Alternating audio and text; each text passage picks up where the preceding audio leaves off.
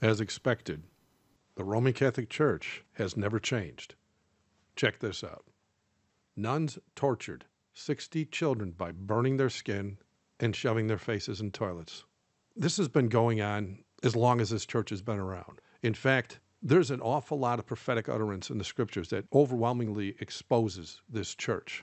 For example, the Roman Catholic priesthood is 98% homosexual. When the AIDS crisis was at its peak, Catholic priests were dying of AIDS 11 times greater than anyone else. That very same priesthood killed hundreds of millions of Christians during their prophesied Great Tribulation that Jesus spoke of.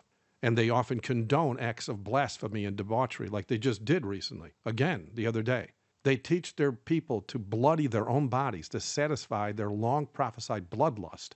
They actually build hospitals so as to kill innocent children by legalized abortion. The Pope actually honors pro-abortion activists on camera. They molest the children of the families that attend their churches on a regular basis to this day. And when they get a little bit too violent with their child victims, they bury them in mass graves on church grounds all over the world. And again, just the other day, another convent was found to have buried 800 children, from infants to toddlers. They worship Satan inside the Vatican walls. They even erect buildings in honor of Satan himself. They join hands with Islam to kill more Christians who actually salute the popes on camera. And they promote and puffed up Nazi killers like Roman Catholic Emperor Adolf Hitler, who killed anyone who was Jewish, black, or a real Christian. And now they are once again caught red-handed, torturing little children to satisfy their demon-inspired hatred of the innocent life that has been placed in their care. And keep in mind, there is a method to their madness.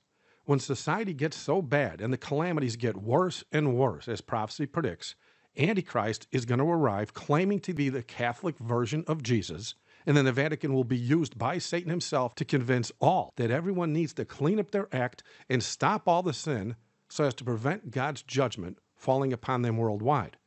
Catholicism will be the means by which they claim it can be done, and their long prophesied Sunday Sabbath will be Satan's remedy to get everyone to help him supposedly clean up society and stop all sin and please the Catholic Jesus to a point he will stop the calamities, when in fact that act alone gets those calamities to get much worse. And since evil has become good and good has become evil, as prophecy also predicted, the obedient people of God will be declared the reason the calamities are not stopping. And because we refuse to keep the Catholic Sabbath of Sunday, religious laws will be passed. And anyone refusing to keep Sunday holy will first be prevented from buying and selling. And when the weak Christians are all weeded out of that number, the death penalty will come up against the strongest Christians in the world, and then the plagues will fall. And so I implore all obedient Christians to please warn those trapped in the harlot church, and warn all the government 501c3 churches that have built their image onto that same beast in the Roman Catholic Church. Share with them the videos, the doc files, the prophetic facts, the tracts that proves the man of sin has been revealed, just like prophecy said he would be, and that man of sin always has been and always will be the popes of the Roman Catholic Church. For even in the Catholic Church, there are people that will hear the voice of the Lord and leave this church before the plagues fall upon it, because Revelation 18:4 never would have been penned otherwise. And again, warn them. For it is written in Romans chapter 10, verse 14, how then shall they call on him in whom they have not believed? And how shall they believe in him in whom they have not heard? And how shall they hear without a preacher? Thank you for watching. God bless.